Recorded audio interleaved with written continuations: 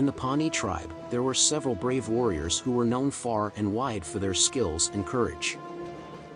Among them were Blonde Gecko, a wise and cunning strategist; Low Tides, a skilled tracker and hunter; Fire Tree, a fearless warrior with unmatched agility; Firewolf, a swift and stealthy scout; Night Arrow, a skilled archer with impeccable aim; Hawkeye, a master of long-range weaponry; Eagle Soul, a skilled horse rider; and Iron Bull, a powerful and fearsome warrior. One fateful day, a series of unfortunate events led to tension escalating between the Pawnee and Apache tribes. The Pawnee believed that the Apache had wronged them, and war seemed inevitable.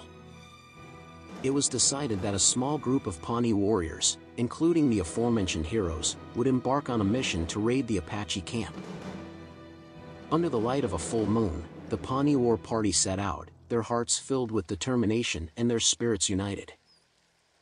They traveled through vast plains, crossed treacherous rivers, and climbed towering mountains, inching closer to their destination.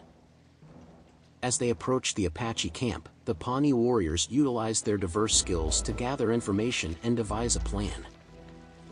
Blonde Gecko, with his strategic thinking, developed a plan that would utilize each warrior's strengths.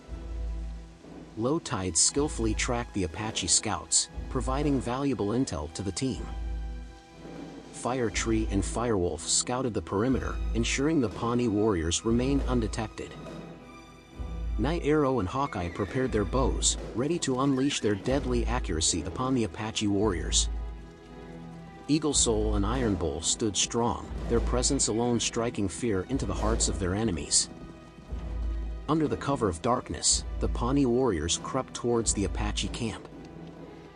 They moved with precision, silently dispatching any guards who crossed their path. As they reached the heart of the camp, chaos erupted. Pawnee, using their wit and knowledge of Apache customs, roused confusion and disarray among the Apache warriors. Screams and moans can be heard for miles as the Pawnee leave nothing, killing and pillaging everything, burning the Apache camp to the ground, leaving only the remnants of lodge poles and piles of hot ash. After the massacre, the Pawnee ride back proudly with their spoils of war, countless Apache ponies and scalps decorating their belts and horses.